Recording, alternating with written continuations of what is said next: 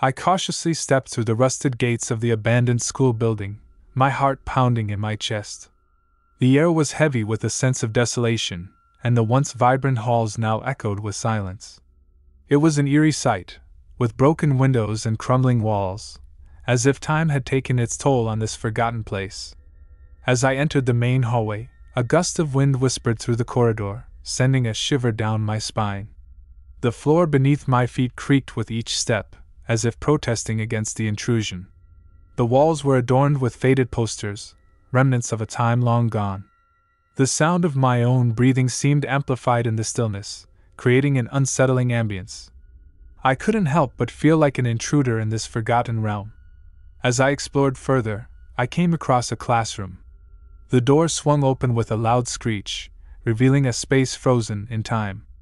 Desks lay askew, covered in a thick layer of dust. The blackboard was faintly visible, the remnants of chalk messages barely legible. The atmosphere in the room was suffocating, as if the weight of the past still lingered there. Curiosity pushed me forward, and I made my way to the second floor. The staircase groaned under my weight, as if struggling to support me. The hallway on the upper level was dimly lit by the pale light filtering through the broken windows. Shadows danced on the walls, creating eerie shapes that seemed to move with a life of their own. I entered a classroom on the second floor, and as I stepped inside, a chill ran down my spine. The room felt unusually cold, even though it was a warm summer's day. The desks were arranged in perfect symmetry, as if awaiting the return of their students. The dusty textbooks lay open, long forgotten. It was as if time had stopped, freezing this room in a perpetual state of abandonment. Feeling a sense of unease, I quickly moved to another room. The door swung open effortlessly, revealing a laboratory. Glass beakers and test tubes were scattered haphazardly on the counters, a reminder of past experiments. The skeletons of long-dead animals lay preserved in jars, their empty eye sockets staring back at me. The air was heavy with the smell of chemicals, a scent that lingered long after the last scientist had left. As I continued to explore the building, I noticed a set of stairs leading down to the basement. Hesitant, but driven by an insatiable curiosity, I descended into the darkness. The air grew colder with each step, and the only sound was the echo of my own footsteps. The basement was a labyrinth of narrow corridors, with flickering lights casting eerie shadows on the damp walls. I stumbled upon a room that seemed to be a storage space. The shelves were filled with dusty books and forgotten artifacts. The walls were adorned with old photographs, capturing moments of joy and laughter. It was as if the room held the memories of those who had once walked these halls. Feeling an overwhelming sense of dread, I turned to leave. But as I made my way back through the corridors, I realized I had lost my way. Panic began to set in as I hurriedly retraced my steps, but every hallway looked the same, leading me further into the depths of the building. As I walked, I could hear whispers in the darkness, faint voices that seemed to come from all directions. They were filled with sorrow and despair, as if the walls themselves were mourning the loss of life that once inhabited this place. The whispers grew louder, filling the air with an almost tangible presence.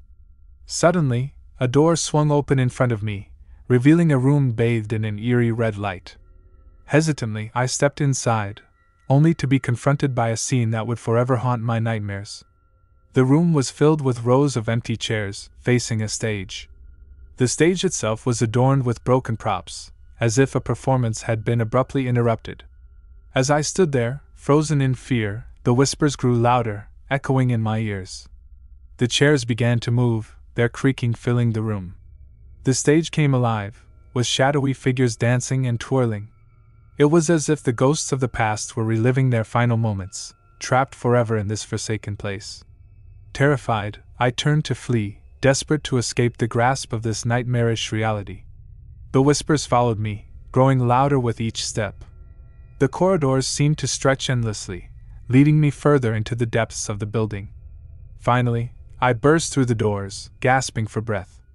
The sunlight blinded me, as if banishing the darkness that had consumed me.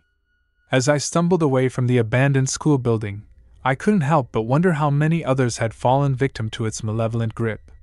Haunted by the memories of that day, I vowed never to return to that forsaken place. The abandoned school building stood as a testament to the fragility of human existence, a reminder that even the places we call home can become twisted and dark. And as I walked away, I couldn't help but feel a sense of relief, knowing that I had escaped the clutches of that haunting nightmare.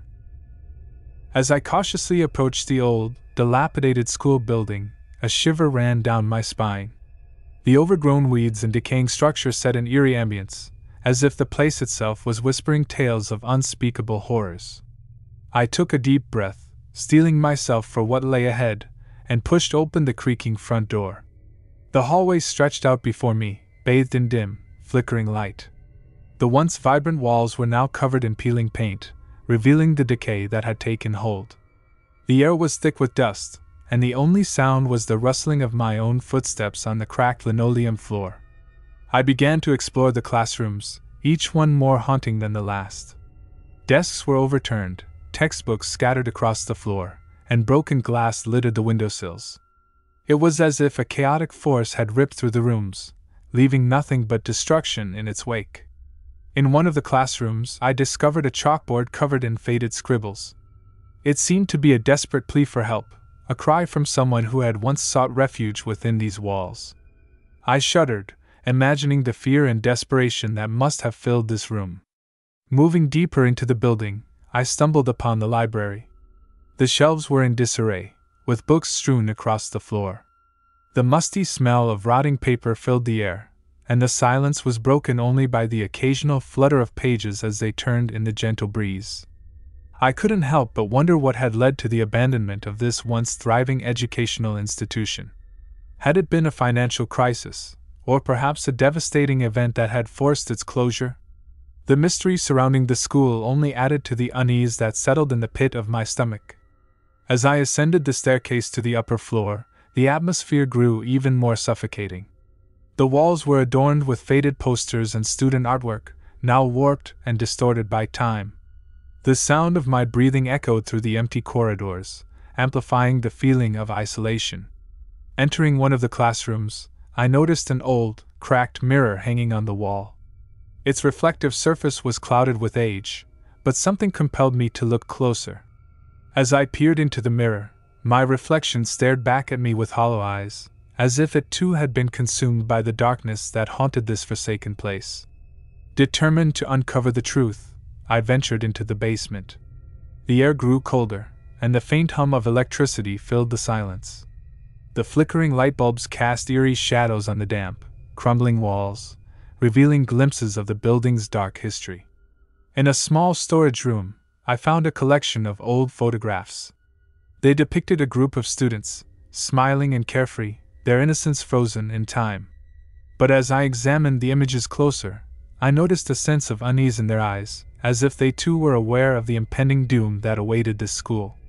Further exploration led me to a forgotten auditorium. The grand stage, once the centerpiece of countless performances, now stood in ruin. The seats were tattered and torn, and the air was heavy with a sense of loss and despair. It was here that I could almost hear the distant echoes of laughter and applause, now silenced by the passage of time. As I prepared to leave, a sudden noise caught my attention. It was the sound of footsteps, echoing through the empty hallways. Panic seized me, and I quickly ducked behind a broken piano, my heart pounding in my chest. The footsteps grew louder, closer. My mind raced with thoughts of who or what could be lurking in the shadows. I held my breath, praying that whatever it was would pass me by. But then, as suddenly as it had come, the sound faded away. The silence returned, as if the building had swallowed up the intruder. I cautiously emerged from my hiding spot, my curiosity piqued by the encounter. Night began to fall, and I realized I had lost track of time. The darkness outside seemed to seep into the building, intensifying the feeling of foreboding. The once faint sounds of my own footsteps now echoed ominously through the empty corridors. As I made my way towards the exit, a sudden gust of wind slammed the front door shut, trapping me inside. Panic surged through my veins, and I frantically searched for another way out. But every door I tried was locked, and the windows were sealed shut. In my desperate attempts to escape, I stumbled upon a hidden staircase leading to the roof. With no other options, I climbed the stairs, my heartbeat thundering in my ears.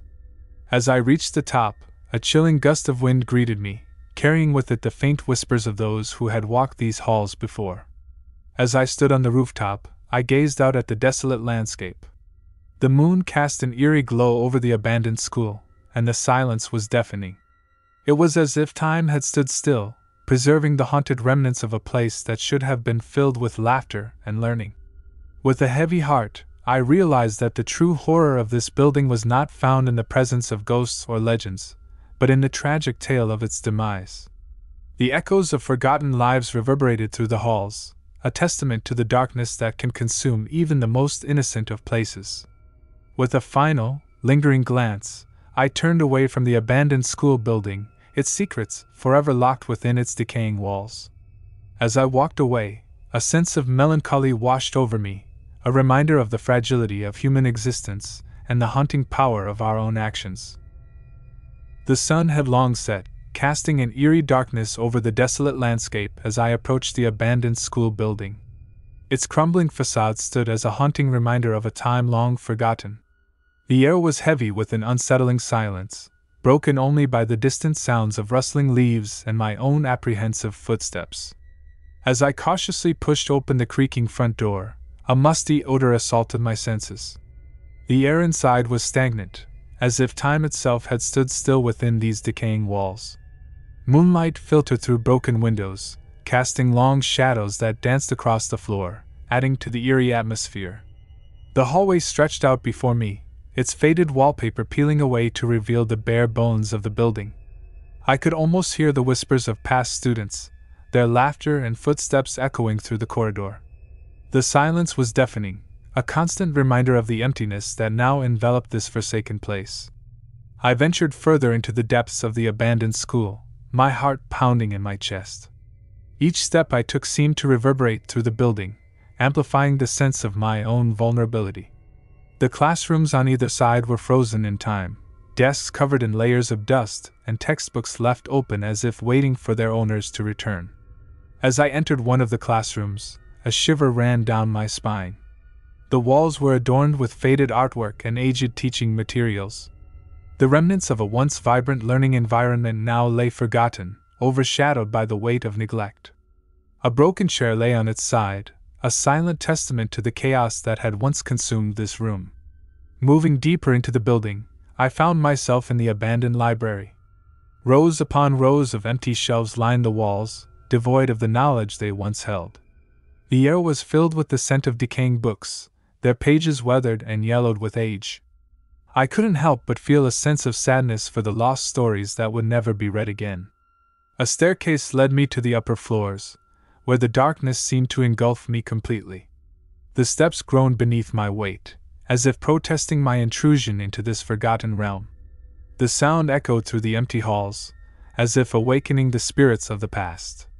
The upper floors were filled with a sense of desolation that was almost suffocating. Rows of lockers lined the walls, their metal doors rusted shut. Each one was a tomb, holding the memories of students long gone.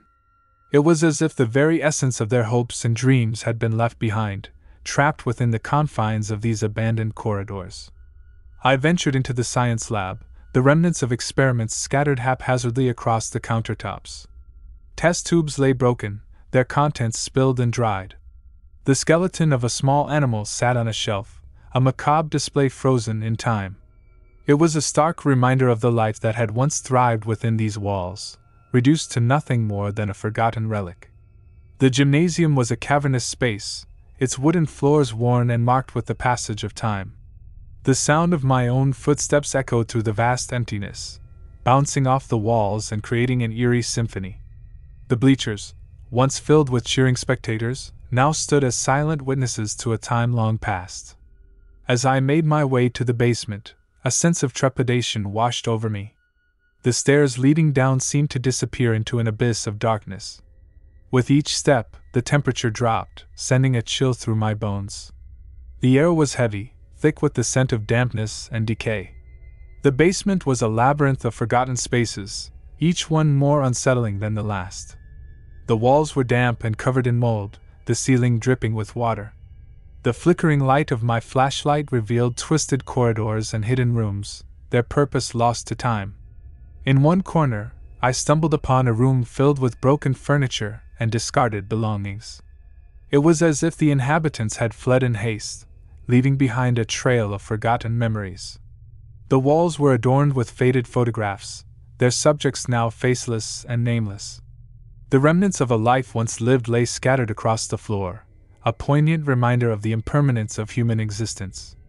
As I made my way back up to the main floor, I couldn't help but feel a sense of relief. The weight of the abandoned school building lifted from my shoulders, replaced by a newfound appreciation for the lives that had once inhabited these halls. It was a reminder that, in the end, no matter how grand or impressive, all things eventually succumb to the relentless march of time. Leaving the building behind, I couldn't help but cast one last glance over my shoulder. The abandoned school stood as a testament to the impermanence of human endeavors, a haunting reminder of the inevitable decay that awaits us all. And as I walked away, the echoes of the past whispered in my ears, forever etched in the walls of that forgotten place.